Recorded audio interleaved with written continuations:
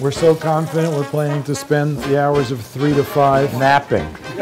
I'm going to the shuffleboard court. Wow, it goes with you guys all the time. Yeah. I'm Sam Sifton of the New York Times, the paper's former restaurant critic and current national editor. The op-ed columnist and culinary impresario Mark Bittman and I are in Charleston, South Carolina to create a spring holiday dinner party, a Passover-Easter fusion feast. Charleston is a stunning city, rich with history both sad and ecstatic, in a region of the country that offers tremendous access to fresh ingredients and regional flavors. We have 8 hours to shop and cook before our guests arrive. Duck fat. Stressful for me, not so much for Mark. You know what this town is also known for? Madeira. And we're getting a case of wine. I'm a wasp. I always do mushrooms with Madeira. I love you. You're doing mushrooms, right? So a bottle of this then. Put them in the pan till they give up their water, and then hit them with Madeira and salt and pepper. Now we put that on. What are we doing? We're basing our menu on what looked good as we shopped. And this is a great lesson for the home cook. Buy what's fresh, what's in season, and cook it simply. But I have to admit, we're also experimenting a little with some local specialties. What are you doing here, Mr. Sifton? Last time, Mark, we made a lobster stock. Now we're in South Carolina, in Charleston, and I picked up at the Piggly Wiggly soda that's called Cheerwine.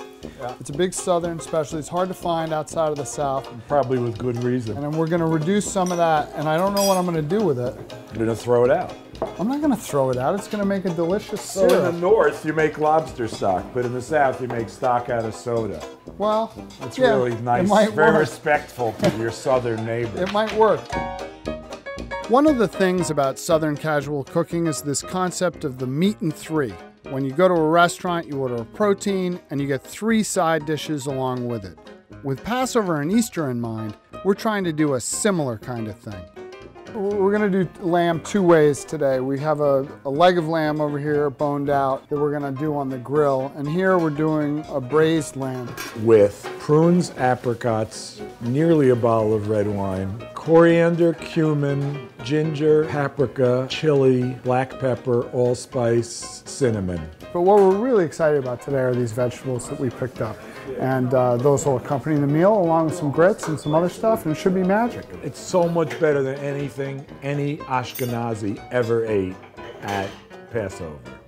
I don't know what any of those words mean. You'll notice that we've used a couple different fuels here. Kingsford briquettes, which barbecue snobs will tell you is nasty, and then we've got some charcoal there, and then these great con husks that we're going to use as well for flavor.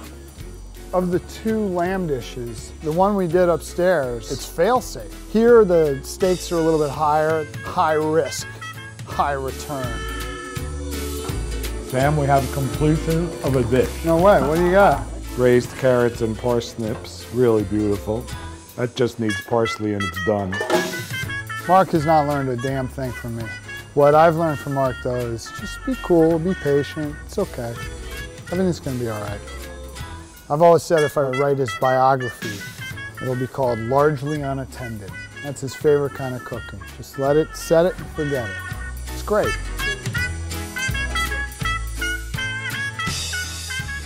And what about your Goyesha white sauce?